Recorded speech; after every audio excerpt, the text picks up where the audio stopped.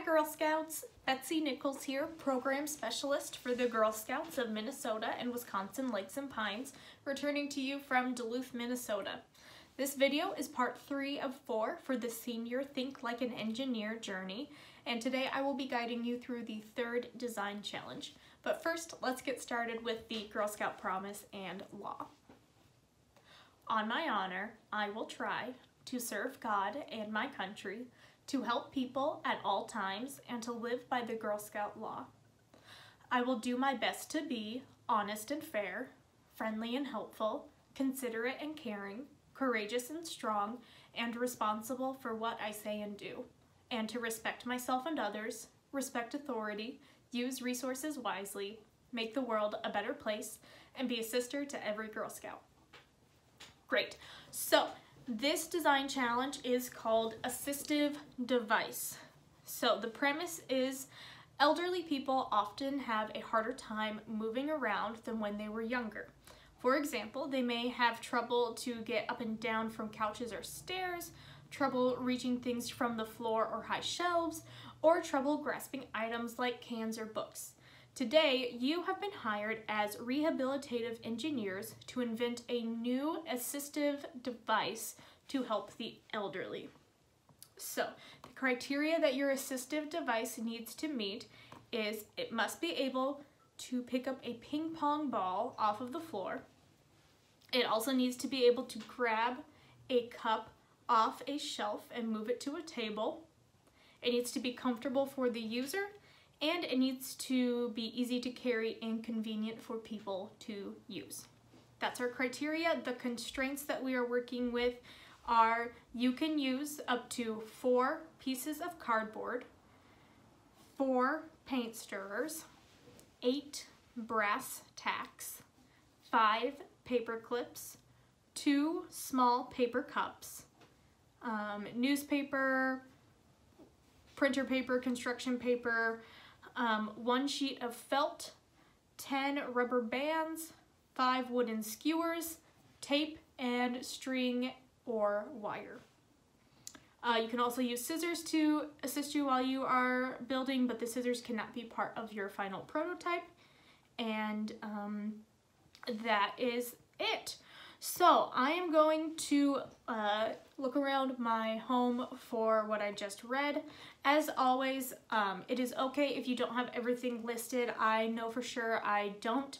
So I will either have to go without some of these items or find some creative substitutions, but that is a-okay. And also make sure that you are having permission to use anything that you are hoping to include into your prototype.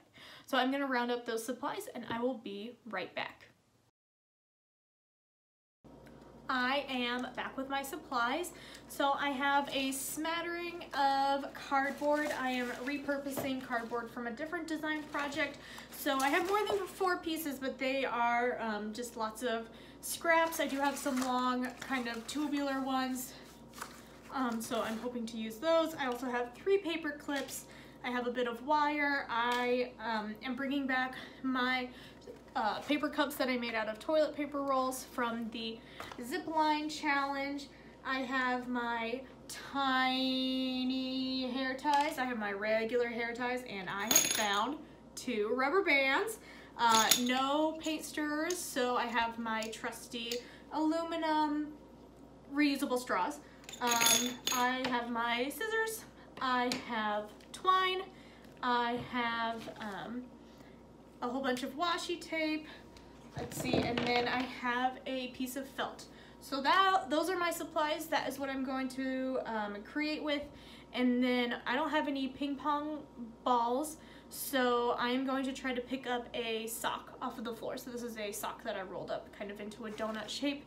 I'm gonna try to pick that up off of the floor, but I do have cups that I can try to lift off of the shelf and take to a table, so I'm set on those fronts. So I am going to start designing and building my prototype. Why don't you take a moment to do the same, and I will be right back. I have my finished reacher. So I made a long handle out of cardboard, and then it's actually 2 pieces of rolled up cardboard. So this one is this kind of skinnier one is sitting inside the wider one, and then I made a basket out of cardboard that I scored. All of this is scored so that it could wrap up into a tube, and then I secured the bottom of my basket with a rubber band and a piece of felt, and then I ended up kind of driving my cardboard tube through the basket chamber to hold it in place. So now I need to do my tests. First test is I need to pick up a ping pong ball off of the floor. Like I said, I don't have any ping pong balls, so I'm going to be using a rolled up sock. So let's go test it out.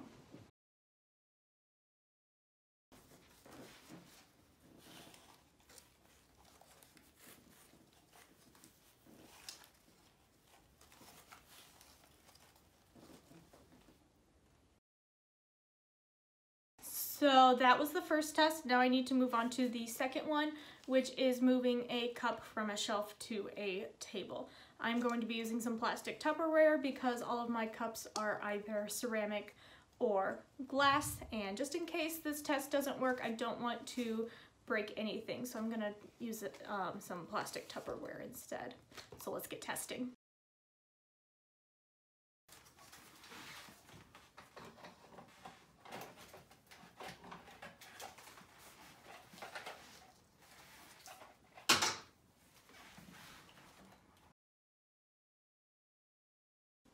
Okay, so there you have it.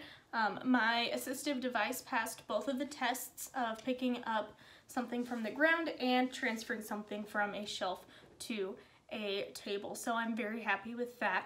And I just want to say, while you're building and designing these things, if you ever get stressed out or frustrated, you can definitely take a break, set it down, walk away, eat a cookie, punch a pillow.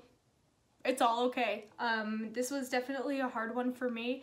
I had some really big ideas. I wanted to, if you've ever seen one of those pickle forks or like a claw machine, I really wanted to have something that I could grab with, like grab something like that. And I had all these ideas kind of swimming around in my mind, and it was getting really stressful and really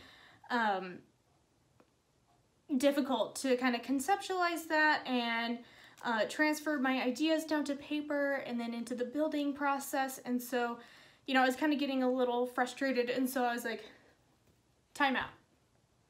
You need it to pick something up, and you need it to grab something off of the shelf.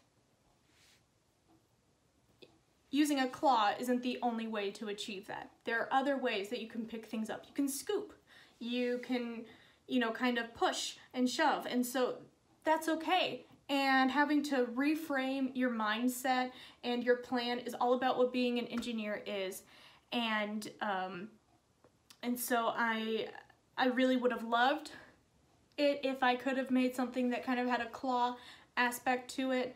But I'm also really proud with what of what I produced with just the cardboard and the basket.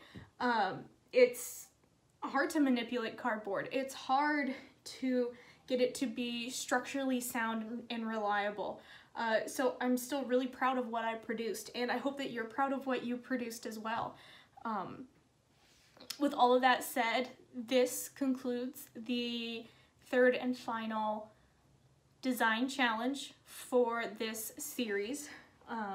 So if you just stop right here, then you will be good to go to get your Think Like an Engineer badge.